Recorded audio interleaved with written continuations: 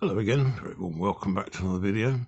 In the last one I looked at Canon's flagship professional model in the autofocus era, that was the EOS 1. Only fair now to look at the competitions, what they had running, and this was the Nikon F4. This replaced the F3 in 1988, and this was their first autofocus professional grade camera. It's incredibly heavy metal, very solid. It will survive a lot of... Are you going to focus today? Why can't you focus on that? There you go. Yeah, very solid. Unlike the Canon, this does have a removable viewfinders, as the Canon was all in one. The immediate thing that you notice is that where the Canon is all push buttons and LCD, this one is controls, knobs for everything. There's very little in the way of push buttons. There's no command dials or anything. This is far more traditional. So over here we have the power switch. So it's locked the moment it's in single, and then you've got continuous high, about 6 frames a second, continuous low, more like an auto winder. There is a continuous silent mode as well as a self timer. That's all selected by this, and everything on this camera is protected with locks. So if you want to change a setting, you've got to push the lock down and then it'll slide. If you don't push the lock down, it is, as it says, locked. So I put it on single. Has all the normal modes. So you can see here it's got manual, aperture priority, shutter priority, program, and it also has a program high mode. This thing does not want to focus today, does it? As a focus high mode, that tends to favour higher shutter speeds, ideal if you're using longer telephoto lenses, for example, sports or wildlife kind of photography. So it still gives you the program option, but with higher shutter speeds. Big shutter speed selector dial that you can just turn to select. 250 is the flash sync speed. So the speeds run from 4 seconds all the way through to 8,000th of a second. We have an X for flash sync, T for time, B for bulb. So big dial for that rather than push buttons. Exposure compensation the same with a lock on it. So 2 stops of exposure compensation. Frame counter window. A multiple exposure lever, so you can just pull this out and it won't advance the film, but it will recock the shutter to allow for multiple exposures. We have this button marked R1, and there's a corresponding one over here marked R2, and this is for rewinding. Again, this has got a lock on it. You push the lock down, pull this out. At the same time, push the lock in, move this one down, and it will rewind. It's power rewind and power advance. On the finder, again, we have 3 types of metering with this camera. We have spot metering, matrix metering, and we also have the old center weighted average, 60% in the middle, 40% in the surrounding areas. So again, 3 different options for metering. The matrix is the one I would use the most. This little window here shows you compensation for your focusing screens. They are interchangeable on this camera, and sometimes the screens need compensation for the metering, and this is, you can dial it in, and when you take this prism off there's a screw underneath that you can adjust this, but that shows you the compensation that's being applied. Standard screen in here, so it's 0. The screen does feature focusing aid, split image rangefinder, etc. in the middle, so it's quite good with manual lenses. Has a blind on the back, a nice red colour, so you can't really miss that.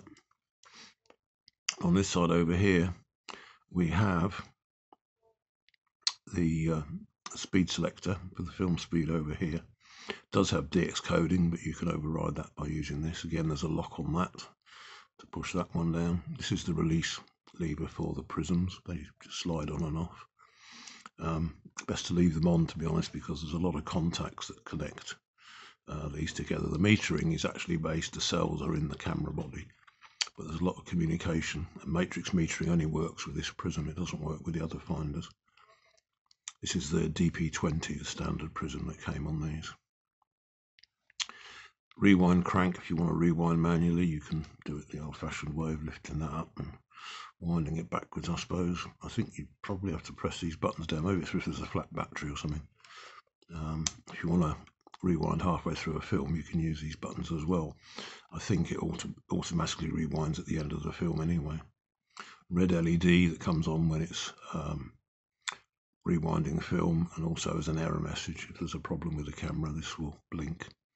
Also, lug strap both sides, fairly plain back.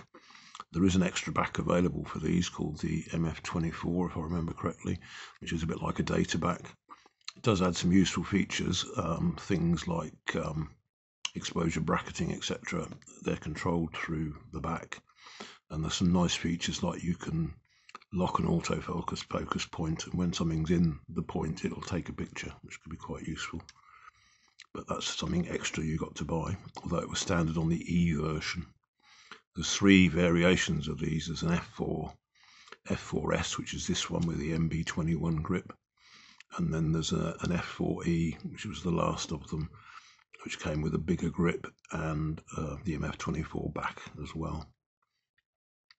Battery check function down here, a couple of LEDs. You can run it on NiCads, or you can run it on AA batteries, which is what I'm using. On the front, flash sync connection up here. I think we also have a cable release socket down here, if I remember correctly, as well. Lens release button, so that's to release the lens if you want to remove it. Also on Nikon cameras, the focus selector switch is on the body. The focus motor is actually built in the body. This is the difference between Nikons and Canons. Canons, the focus motor's in each lens, as in the Nikons, it's in the camera body. So you've got manual, single shot, or continuous, same as servo AI, say, on the Canons. See the lens mount, this has got a body cap on it. You'll notice it does have an AI coupler up here, which is a carryover from the F3, and it also can be moved out of the way, which means the camera will accept pre-AI lenses. They're the ones that don't have the AI coupling on them, so you can move that out of the way in case it gets damaged. In that case, it's going to be stop-down metering only, as with the AI lenses onwards, it's going to be full aperture metering. You can see there's the connector for the focus motor. That connects with a little screw on the back of the lenses and twists to adjust the focus. Very simple system. Up here we have a depth of field preview. You'll notice that lever there moves. It closes the aperture down so you can get an idea of the depth of field. And that's also combined with the mirror lockup function, so you can put the mirror out of the way to avoid mirror slap. It will take the very wide angle fisheye lenses without any problems. We have an autofocus, so you can push that down to lock the autofocus. It's also lockable. The AF lock can be locked. Sounds a bit strange, but yeah. And we have the same thing for exposure, where we can lock the exposure and then recompose the image. There's a little light in there. I think that's self-timer related, if I remember correctly. I never take selfies. There is illumination for the all the screens and everything inside, so you can see what you're looking at. All the information is available in the viewfinder. It's got a full display readout of everything.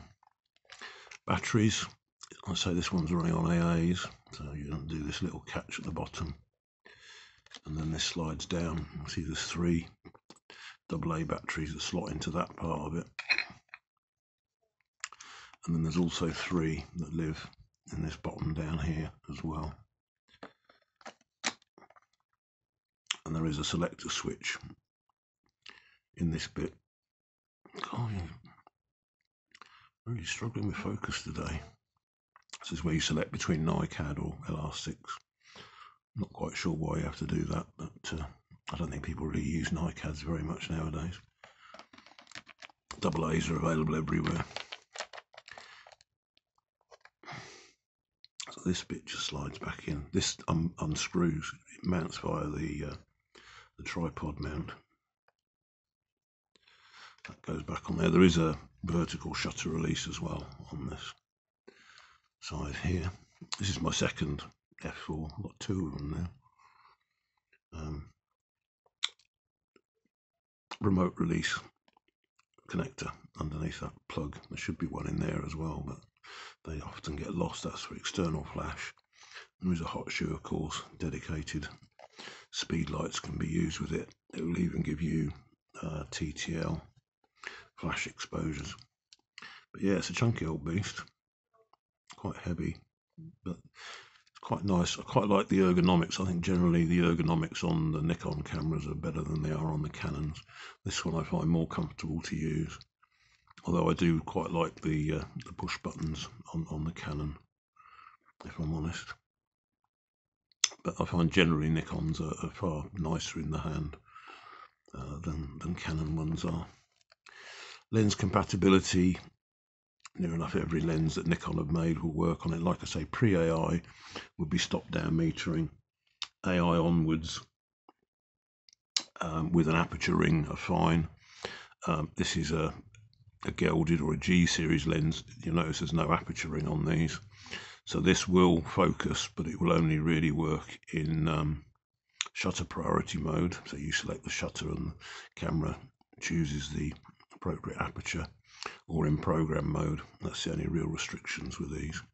This is the one I use as a standard lens on it, which works quite well.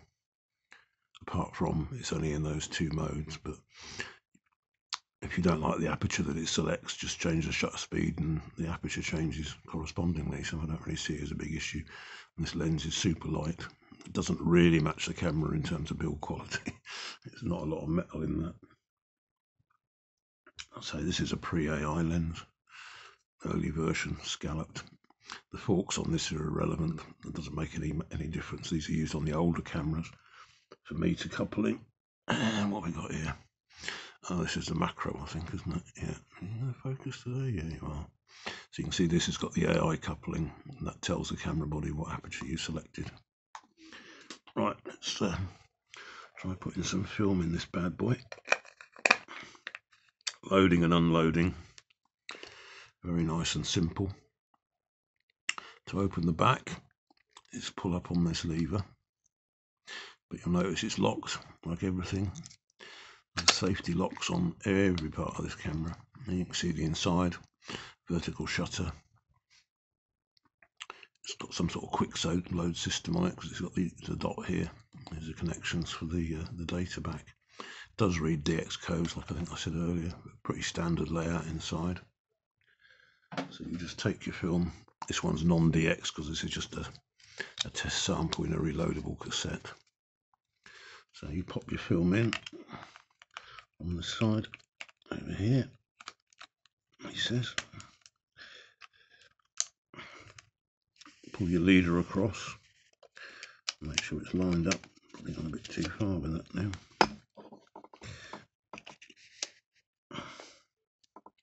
Pop your leader across, make sure it's going to line up with the sprockets.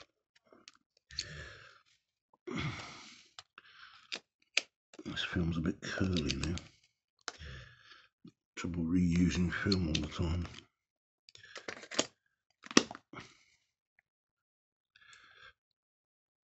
Oh, it's off. What's going on? Put that on manual. 125th. There you go. That's the film loaded. Very quick. You can see it's on frame number 1. So it's reasonably noisy. It's not too bad. So that's the single mode. And you've got continuous high. Yeah, that's an expensive way of shooting film. Although it's not super quick, to be honest. 6 frames a second is not fast really for film cameras. So more like an auto winder. And then we have the continuous silent mode. What it's doing is it's delaying the drop back of the mirror. It's holding the mirror up so that it's trying to reduce the noise.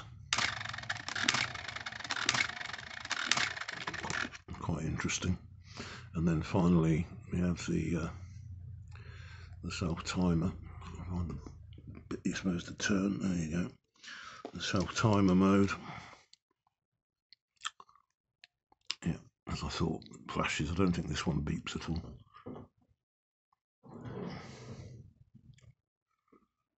There we go. Yeah, self timer, pretty standard.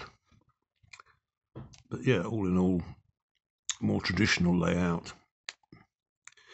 The weakness with the Nikon systems really was their lack of a vision for autofocus. Nikon never really got it right. Nikon had ruled the professional market through the 60s, the 70s, and most of the 80s. Canon wasn't number one. The Canon F1 never really hit it big time in the professional market. It was always the F2 and the F3. But Canon wanted to become market dominant. That's why they sort of scrapped the FD system and moved to the EF system. And it's really about that time that you started to see the growth in the number of white telephoto lenses at sporting events, signifying Canons. Was really their autofocus was better. This is only single point autofocus, like the earlier EOS one. The 1N had 5, so that was a bit more advanced. But yeah, Nikon kind of lost out in the autofocus wars to Canon. That's when Canon really started to take off. Nice camera, big, solid, chunky. Depends if you prefer dials or you quite like push buttons. And it depends on your lenses as well. I've got a lot of EF glass, so I quite like the Canons. I'm starting to grow my Nikon lenses.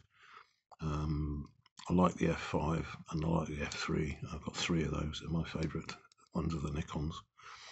Highly recommended. Not that expensive. You can get a really nice minty one for about £200.